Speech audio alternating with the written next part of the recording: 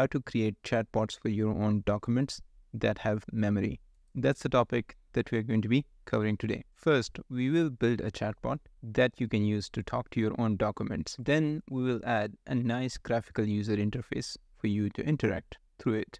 Now, in this chat, we're going to be using ChatGPT as our LLM and embedding model. Now, if you have been following my channel, you probably know that I have my own LocalGPT project. This project lets you chat with your documents on your local machine and no data leaves your device. So in the next step, I'm going to show you how you can replace OpenAI's models with the LocalGPT models. For this video, we're going to be borrowing the main code from this new course, LangChain Chat with Your Data by deeplearning.ai. I'll recommend everybody to check out this course because it's a really great beginner course. Let's quickly walk through the code. I made some adjustments to it to make it functional. So first and foremost, we are simply installing all the required packages using pip within a Jupyter notebook. Next, we are importing all the required packages. And then after that, we're importing the operating system module. You need to define your API key as an environment variable. It's actually better to put the API key within a .env file and then load it from there. But I'm simply providing it here. And then we're simply defining the model that we want to use. So for this first iteration, we're going to be using GPT 3.5 Turbo. But later on in the video, I will show you how to replace this with an open source model. Okay, let's quickly talk about how you can add memory to your LLM or a conversational chain. So LangChain has different types of memory. One is conversational buffer memory, right? And this is how you define it. If you're looking for a more detailed treatment of the subject, I would recommend you to watch this video. But basically what you do is you define a memory object, right? Then you define your embeddings as well as the vector store that you want to use. Now, after that, you need to add memory into your normal conversational chain or any other type of chain that you are working with. Now, this is the simplest way of adding memory to your chain or LLM. I have a dedicated video on different types of memories that are available in LangChain. So I would suggest to watch that after this video. Now, let's see how you can use these concepts to put together a graphical user interface around it. Here, they have defined a function called loadDB that receives three inputs. One is the file name. So this is basically a PDF file. The second one is the type of chain that you want to use for information retrieval. And then the third one is K, which is the number of chunks that you want to use during information retrieval. If you're not familiar with these concepts, I would actually recommend you to watch this specific video in which I go into a lot more detail. Now, within the function, let's see what is happening.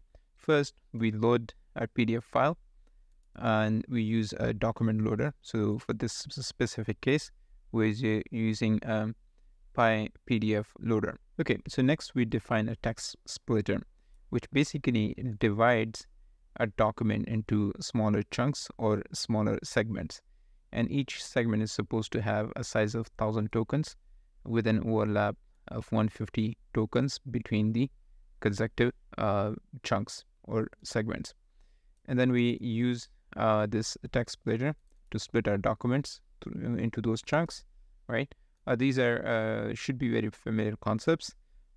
In this case, we're using the OpenAI's embeddings, right? And we are using VectorDB. Now, this specific vector database is doc array in memory search. So this vector store is basically in memory.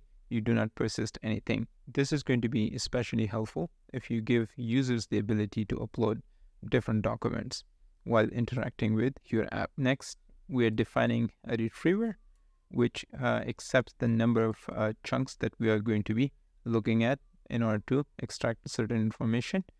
And after that, we are simply defining our conversational retrieval chain. Now, the chain accepts the LLM as an input. In this specific case, we are using the GPT 3.5 Turbo. Then the type of chain that you want to use. So we're going to be using stuff. Then the retriever basically is our vector store that we defined, right? And we do want to return sources as well as return the generated questions. Now, when we look at the generated questions, they're going to be slightly different than your actual prompts because there is a system message on top of your prompt. Now, one thing you will notice that in this specific case, they have not added memory into the conversational chain. They're doing it outside this function. They're using the rest of the code to create the graphical user interface using the panel package. So I'm not going to go into a lot of details for the rest of the code. However, I do want to highlight this specific portion which relates to memory. So within the code, they are keeping track of the chat history, and then the chat history is extended with the query and the results that you get for your subsequent prompts.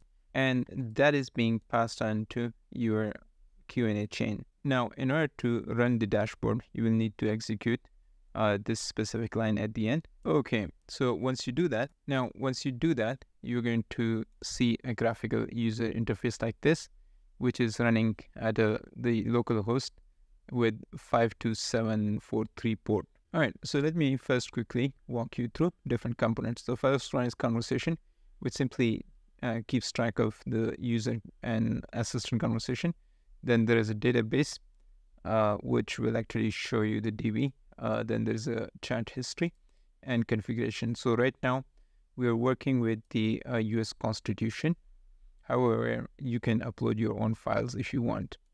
Now, if you're curious, so here is where we're defining the default file. So I'm using source documents folder, and within that we have the constitution.pdf file. But if you want, you can basically choose another file and then click on load DB. All right, so let's ask it a simple question. What is the term limit of the president? And then comes up with the term limit of the president in 2's term as stated in 22nd Amendment of the US Constitution. Now we can also ask subsequent questions. So I said, what is the age restriction, right? Now, since it has memory, so it will know that we are talking about the president. That's why it says the age restriction of the president is that they must be at least 35 years old. Okay, so you can basically upload your own documents and start chatting with them. Now let's look at the database. So this shows 4 different chunks that were used for the query. Let's look at the end. So it's found some information on page 5, page 13, page 2, and I guess page 17. And so those different chunks that you see are subdocuments that were used for generating the response. They also have a chat history. So you can see the first prompt and then the corresponding response. And here is the second prompt and the corresponding response. Now, as I said, the last tab, you can actually upload another document. So let's try to upload something else. Now, this time I am going to upload the ORCA paper. So I chose the file and then click on upload DB, and it should actually replace this. Yeah, so this is the ORCA paper now. And if you go to the conversation, we can simply ask a question. Let's say, who are the authors? And let's see what response we get. So here is the response from GPT 3.5 Turbo. Now, I wish they would put the more recent interactions here on top, but for some reason they're being put at the bottom, but you can easily change those. Okay, so this is a very nice little GUI that you can use for creating your own chatbots. And as I said before, it's not by code, it's coming from deeplearning.ai. Now, let's look at the second part, where we're going to replace OpenAI LLM as well as embeddings with our LocalGPT embeddings and LLM. Okay, so in this case, I went ahead and cloned the repo of the LocalGPT project. If you're not familiar with LocalGPT, so I would recommend you watch this video. Now, in summary, the LocalGPT is a project which enables you to chat with your documents locally and privately and nothing leaves your system. So if you have any type of sensitive data or you're concerned about your privacy, I would recommend to check that project out. Okay, so what I have done here is I created this chatbot underscore localGPT dot IPython notebook. And this is basically exactly the same code that I showed you, just with a couple of changes. Now you need to make sure that you have installed localGPT on your machine, and after that you can run this notebook. So the first change that we did was we're actually importing load underscore model from run underscore localGPT. Now this is basically the function that we are loading from our localGPT file. Now this needs three inputs. One is the device type, whether you want to run it on a CPU, GPU, or if you have an M1 or M2 MacBook, so you will pass on MPS. Then the model that you want to run, and the last thing is the model base name. Now we're going to look at these in a little bit, and I'll explain some awesome functionalities that localGPT has. After that, the next change that we are making, instead of OpenAI's embeddings, I'm using Hugging Face embeddings. You can replace these with the instructor embeddings as well, but they will need to be run on GPU, and I think it's around 4 gigabytes file. So if you don't want a big embedding files, you can just use Hugging Face embeddings instead. Now let's go to the last change that we have made. So if you remember, we were passing on an LLM. So that is replaced by the load underscore model function.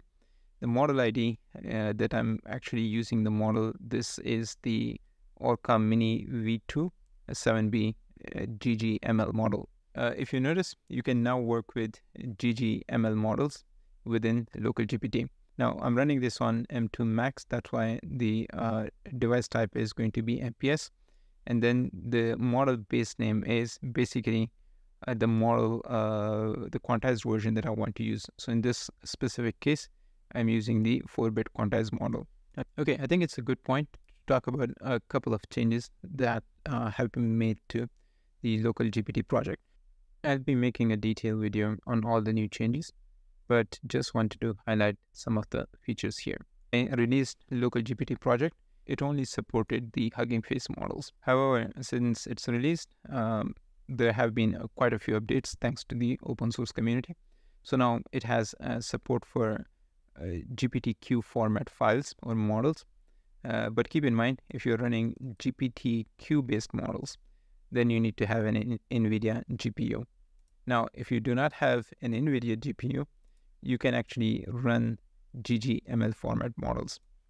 And thanks to the contributors, we're now able to run almost all different types of models. Support for MPT models is coming soon. As I said, I will be making a separate video on all the updates to localGPT. Okay, so we created our LLM chain, and the rest of the process is very similar to what we did before. Simply run the rest of the code cells. Now, when you run these, you will actually notice something like this, because I'm using Llama CPP. So this is basically different outputs that Llama CPP is going to show you. Okay, so when we run the code, you are going to be presented with exactly the same graphical user interface. But in this case, at the back end, we are using open source models. Okay, so I asked this model the same question again, and it came up with a very detailed answer.